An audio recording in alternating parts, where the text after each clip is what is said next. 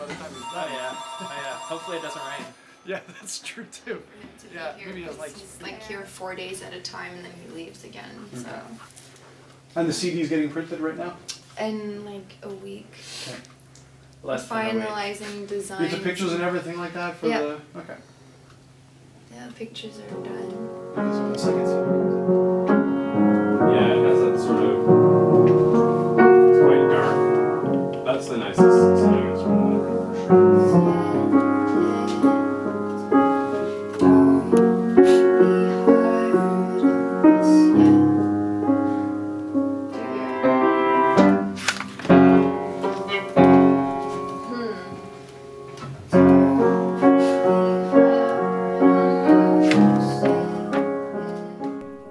Okay.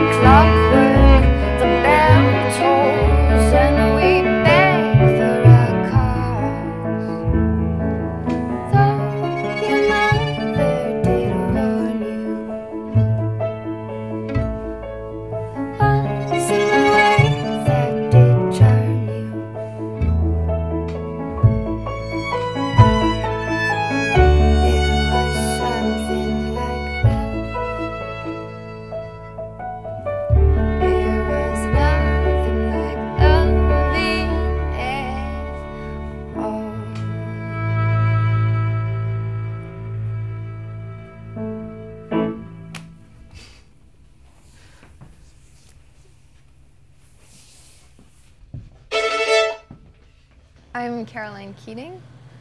I'm a songwriter, singer, musician. I'm from Quebec City originally. I moved to Montreal when I was 17 to go to, straight out of high school, to go to CEGEP here.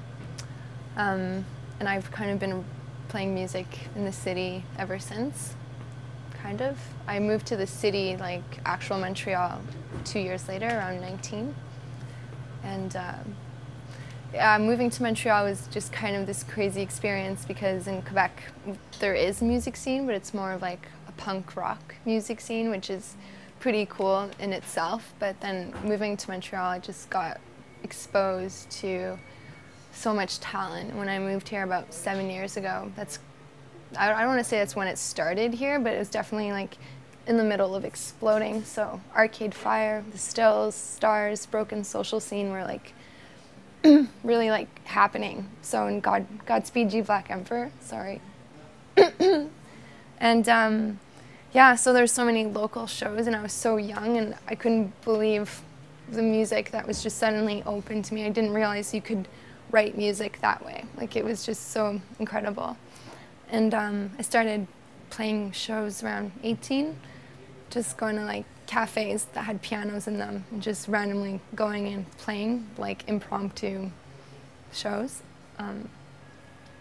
I think that Montreal is definitely geographically divided in a certain way. Like I live in Mile End right now, and there's a whole music scene that's happening there. And even within Mile End, there are like sub-genres and different kinds of music going on. But then if you go to like St. Henry, they have their own kind of music vibe going on there, and NDG as well. So you have music kind of happening all over the place. It's definitely good for a sense of community. You're like neighbors with people that you're playing with, and you just go to each other's houses and like write, perform, sing, whatever. You meet people a lot easier in that way. What do you think it is about the city that kind of attracts artists? A lot of people think that it's cheap rent and cheap living, which I think is a big part of it, but I think that an even bigger part of Montreal that makes it so special is people will just play with you for free because they love to play music, and they'll just give you their time and their talents and contribute, and then maybe like 3 months down the line you're going to help them out with something. There's just really like this sense of community in Montreal. Like, I think maybe in other cities there's a bit of a competition maybe feeling to a music scene, whereas in Montreal you go to other people's shows. Like, there's a lot of like local shows that go on with smaller promoters, and you support each other. There's a really huge support for musicians in Montreal, from public to musicians. Yeah.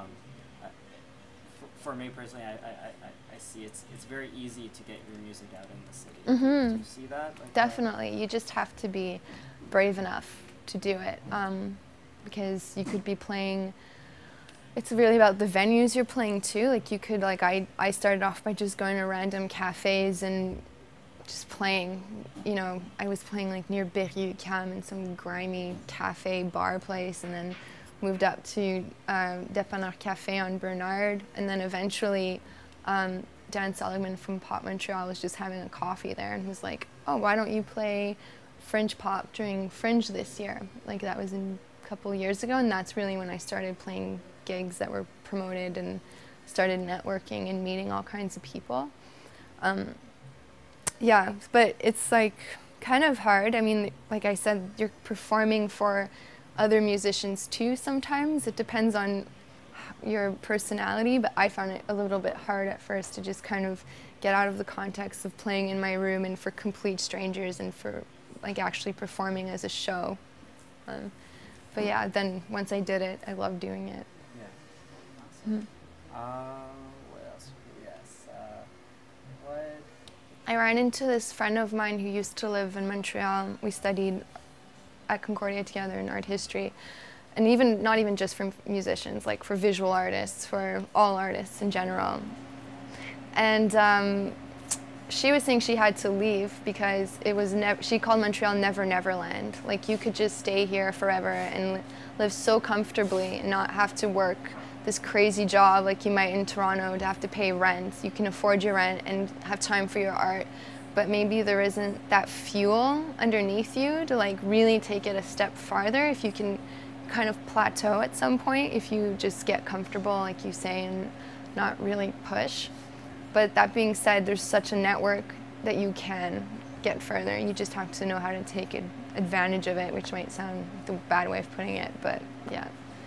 That's a really interesting question, because I met this girl from France at a party a few weeks ago, and she was saying she couldn't believe how Montreal was so linguistically divided. Like, if you go to an English-speaking party, most of the people there are like Anglos. Maybe they're Anglo-Montrealers, but mostly they're Anglo from elsewhere, and they all just kind of stick together. And the same with French people. They just, you know, it's very rare that they'll intermingle. Do I think it's hard for musicians to, like, that are Anglo to play in the French scene, or the Francophone musicians to play in the English scene? I think that actually it's easier as an Anglophone to break into the French scene. I think that, contrary to perhaps belief, that Quebecers are a bit more open to like supporting different kind of English culture that's coming in, like especially music-wise. And I think that maybe Francophones have a bit of a harder time, because there's this assumption that there's this, you know, Quebec has like so many grants and so many, like, they have their own Francophone scene going on. But I think Pop Montreal does a pretty good job at including a lot of French acts in their yearly programming, and M for Montreal is another festival that, or showcase rather, that I think even pushes Francophone acts to be a bit more exposed. I think that in recent years, like the last 2-3 years, there's been a lot more of like a mix, French opening act and an English act or vice versa, which I think is amazing. I'd love to see more of that. I guess a bit more directed to your music and concerning future projects or anything like that. What or? I'm releasing my record on April 12th, so in a month at Chapelle Saint-Louis. It's going to be amazing. I've been working on this record for a little while now, so it's nice to finally give birth to it and let it live on its own. Like sending it off to college, get out of my house, like moving on to the next thing. And any tour plans? Yeah, I'm gonna tour Europe in September and tentatively Canadian summer dates working out right now. So Well, I'd love to talk to you about this place. Yeah, that's exactly what I was going to get to. So, what is your involvement with Piano Montreal? Montreal Pianos are 2 generations. It's a family-run business, originally from Slovenia.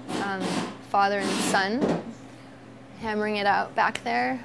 They repair pianos that are beyond repair sometimes, especially Heinzmann's. They rent them out as well. I rented mine from Montreal Pianos for my recording, and that's why I'm sitting in this store right now talking to you. Louis Sr. and Louis Jr. And they're also like very much involved with like Montreal's indie scene. Like a lot of people like Patrick Watson rents out his pianos from here. Lhasa as well, did. Sir, what did you say before? Sorry. That's fine. A lot of Montreal local musicians tend to rent out pianos from here. They're like just very artist friendly, obviously. So I am Louis Lawson, which when I started the business 1969 for the rebuilding pianos generally from outside to inside. There's a new pins and strings, new hammerheads, new refinishing on all these jobs. We're still doing now with my son to be like a family affair business. Carry it on. Yeah, to carrying on, because when it's built up like this, it's easy to carrying over. And that's my opinion. I can say that Montreal is very, very well built city for many different nationality, and that's why it's so much business very well with the music, very good. Even festival, the jazz and all these things they build up. It's on good cinema, I mean with the Place des Arts and all these things, which is mean good. McGill too. University of McGill, I rebuilt it for them. 15 grand pianos. Or Radio Canada too. We rebuild them. That's how they go for it in very well city as a music. I was learning my trade in Austria with my father, and then I go to Germany for mechanical work. Then I ask immigration department in Stuttgart if I can immigrate to Canada. That was 1957. They say, yes, we need that kind of a tradespeople, and they pay it for me to come here. They say especially Montreal, because what's here, 4 or 5 company, they build the pianos. Willis, Lesage, Lindsay's, all this type of pianos was built here. Their kids come here and they play sometimes in the summertime. If you look around, like it's kind of like a second home or something. Like you have little feelings of their personality coming through on the walls, and yeah. I mean, I think it's like a give and take thing. Like we also give them business, you know what I mean? Like, I rented my piano out from them here, and now they're letting me do this, like, and then I'm gonna tell my friends, like, if you want a piano tuner, come see these people, you know, word of mouth, and that's what kind of keeps like a family-run business like this alive too, you know? Yeah.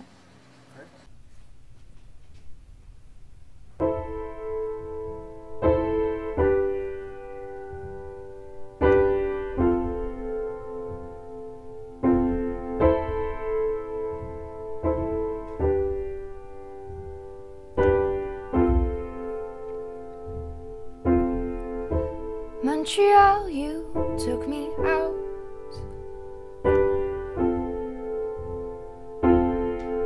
Showed me crooked rooftops and cotton mouths, and you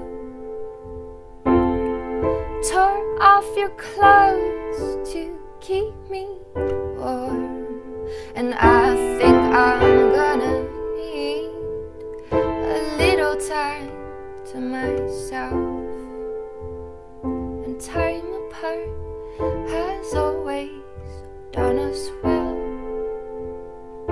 Time apart has always done us well.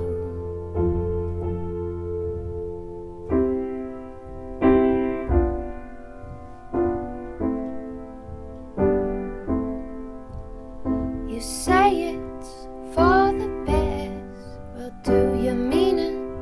For the rest, and you burn it to the ground, and you hope it's never found. But we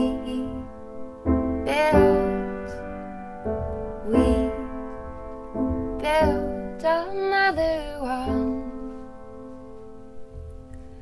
So break me down and say it's for the best. Chew me out and eat whatever's left, and you've always said we would remain the best of friends. It's what you said, we would remain the best of friends. Time apart has always done us well. Time apart has always done us well. You say it's for the best, well, do you mean it? For the rest, and you burn it to the ground, and you hope it's never found. But we built another one.